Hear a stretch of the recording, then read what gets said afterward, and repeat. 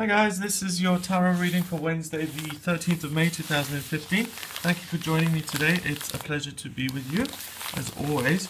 I'm going to have a look at what's coming up for you today via the tarot. Let's give it a bit of a real good mix here.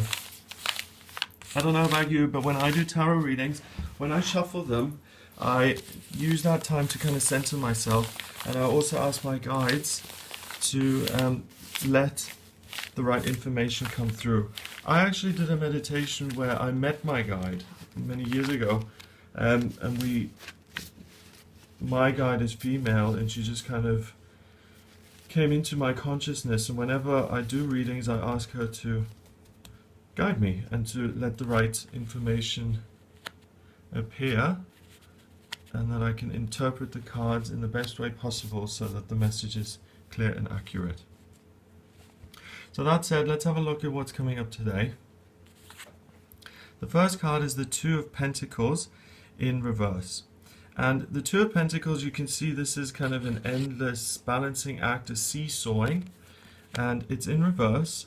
So what that means is that there's some imbalance in your finances at the moment, either more than usual or less than usual. Let's have a look at which one. The next card is the Eight of Pentacles in reverse, and you can see that someone is working very hard. So it may be that work is a little bit down at the moment in terms of the amount of work that you're getting, the amount of volume that you're getting in, and it may be that your finances are suffering a little bit as a result of that. And the answer to turn this around is the Eight of Wands. The Eight of Wands is to keep applying yourself even though things may be difficult. The falcon here is a bird that needs to be trained, and you can work with it, but it needs a lot of discipline.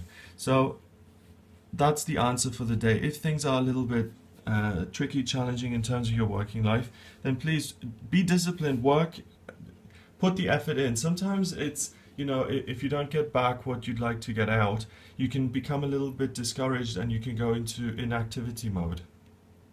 Please don't do that. Continue to work, continue to apply yourself to whatever it is, whether it's your job, your own business, your own creative endeavors, you're studying, any kind of work that you're undertaking. If it doesn't seem to be paying off, then continue to go for it and trust that it will pay off eventually. 2 and 8 is 10, and 8 is 18. 1 and 8 is 9, and 9 is about spirituality and completion. So trust that this will come through in the end for you, and it will.